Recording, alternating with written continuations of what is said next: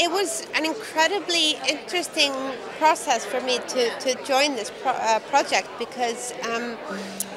you know, the film, among so many other things, obviously, is about the process of writing music, the process of creating music, the process of practicing music, rehearsing, communicating music to others, and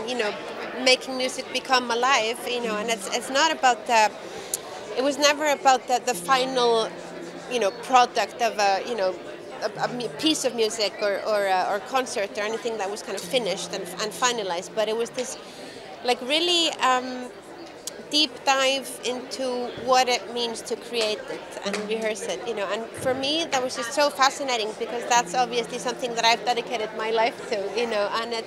and it's a really rare opportunity to get to bring that to a screen, and it's also something that's very complicated to bring to a screen because so much of that process, especially when you're writing, is very intrinsic, so a lot of the process of how you write is hearing internally, which is something that's not a voice and it's not an instrument because it's this entity that lives inside you that you have to then translate, and I think, if we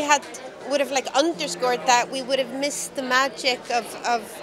that delicateness of creating, before it becomes a thing, And I think that to me was the most interesting part, because how the hell do you do that, Her inner tempo, her inner alignment and misalignment are so much of what informs her character and her kind of frustrations and passions and all of this. I think all of this for me, so much of it stemmed from the music, so it was really important to kind of understand what her music was, that the music that she wanted to be writing as a composer, and then the music that ends up kind of on the big stage with was something totally different. So I didn't really draw from Mahler and that whole situation, but we felt like her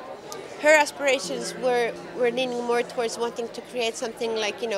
more experimental and more open and something less rigid, but she finds herself in this kind of rigid position. So we basically tempo mapped the whole film, Todd and I. So I've been working on this for about 1.5 years. So we tempo mapped all the characters, how they walk and how they think and how they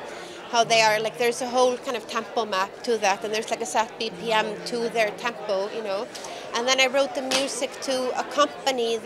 those tempo differences, the inner tempo of these characters, and that's music that we actually never hear in the film, but we feel it through the characters, we feel it through their tempo that we see on screen. So the music was very informative without us ever hearing it, because it's that's the intrinsic part that we, that's how we translated, feeling the inner music of these characters without actually hearing it. And then I wrote the music, of course, that she is writing in the film as well, and so I worked with Kate on just kind of trying to form her composition character, and the music that she's writing, and in the film that music never gets actually finished, so we never hear that finished music in the film, but that's coming out on a record on Deutsche Grammophon, which is going to exist in our parallel universe of reality.